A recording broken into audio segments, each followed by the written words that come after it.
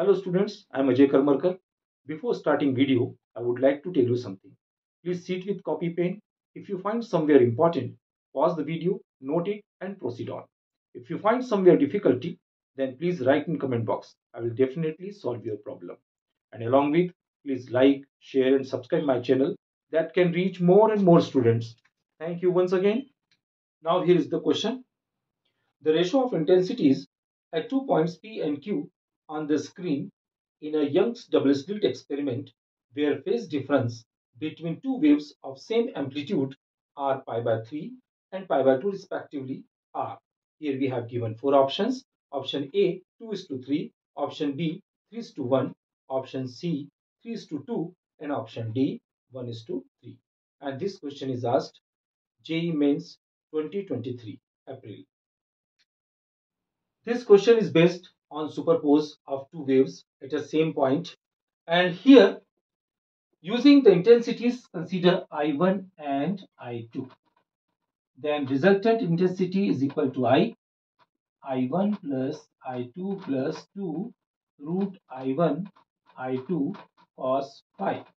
This formula we are using, and for at the point P, here we have considered net resultant intensities IP.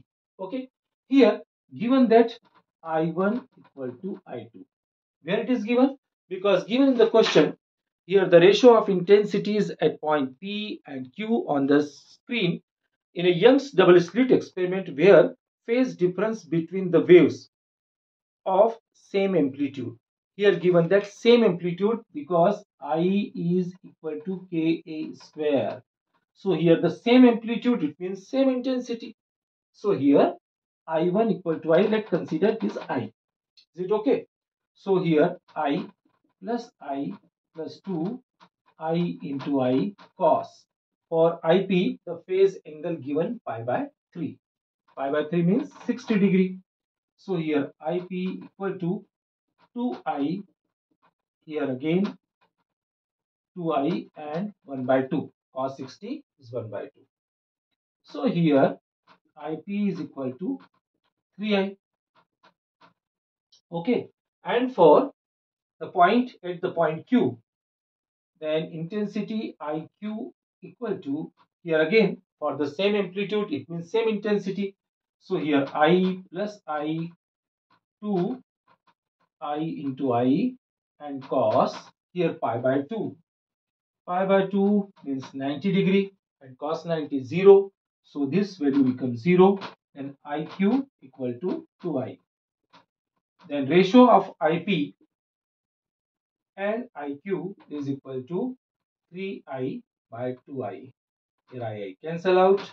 Then IP upon IQ is equal to 3:2.